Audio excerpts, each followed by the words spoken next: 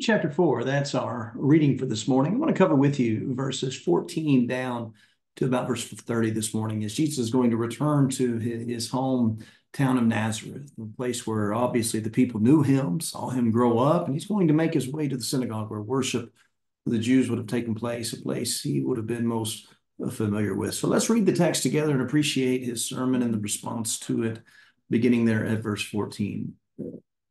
Luke chapter 4, verse 14, the Bible says, "And Jesus returned to Galilee in the spirit of the power, and news about him spread through all the surrounding district. And he began teaching in their synagogues and was praised by all. And he came to Nazareth, where he had been brought up, and as was his custom, he entered the synagogue on the Sabbath and stood up to read. And the book of the prophet Isaiah was handed to him, and he opened the book and found the place where it was written, 'The Spirit of the Lord is upon me, because he anointed me to preach the gospel to the poor. He has sent me to proclaim release to the captives and recovery of sight to the blind, to set free those who were oppressed, to proclaim the favorable year of the Lord.' And he closed the book, gave it back to the attendant, and sat down, and the eyes of all the synagogue were fixed on him. And he began to say to them, 'Today the scripture has been fulfilled in your hearing.' And all were speaking well of him and wondering at the gracious words which were falling from his lips. And they were saying, 'Is this not Joseph's son?' And he said to them, 'No doubt you will quote this proverb to me, Physician, heal yourself. Whatever we heard was done at Capernaum. Do here in your hometown as well.' And he said, 'Truly I say to you, no prophet is welcome in his hometown.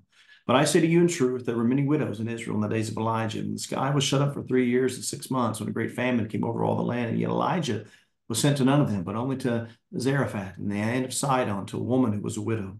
There were many lepers in Israel in the time of Elisha the prophet, and none of them was cleansed, but only Naaman the Syrian.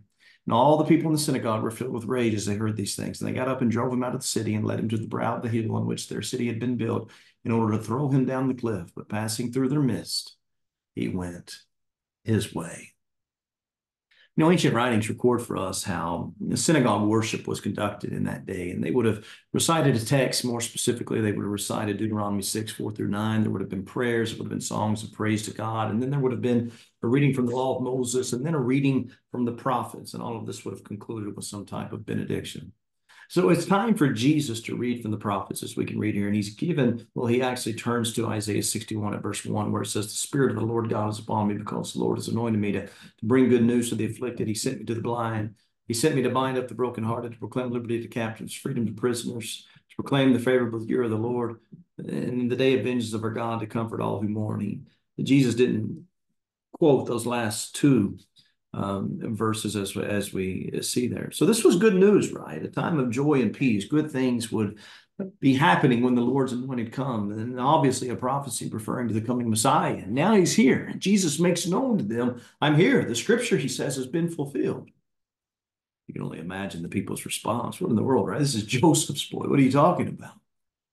Jesus knew this response was coming, these people in his hometown, even though they had heard of the signs that he had performed in other places. They were like their ancestors before. Jesus says, truly, a prophet is not welcome in his hometown. And to illustrate, he brings up Elijah, who too lived and worked in a time of Israel's unfaithfulness. So God, he'll send him to heal a Gentile widow. And the same with Elisha. He sent him to heal Naaman, the Syrian, even though there were many Jewish lepers, Jesus says. Now, these Jews, they didn't want to hear that. It made them angry because it was true. So they ran him out of his hometown and even tried to kill him. What's the point? Jesus knew his own wouldn't accept him as the Son of God. The anointed come to heal them. This was symbolic of the whole Jewish nation. They would reject him. They would crucify him. And Jesus would come and he would die for all. He would die for the poor, for the blind, for the captive, the oppressed, Jew and Gentile. Here's what I want you to think about, brethren and friends. This is us. Spiritually speaking, apart from our Lord and Savior Jesus Christ, we're all spiritually poor, we're blind, we're captive, we're oppressed. But Jesus, let's be thankful. Let's accept his will. Let's do it to the best of our ability with a gratitude of heart, understanding that he loves us. And he died to set us free from the bondage of sin.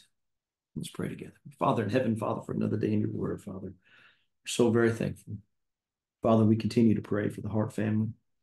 We're mindful right now, Father, of our sister Margie Mendel, Father. She's in the last stage of her life.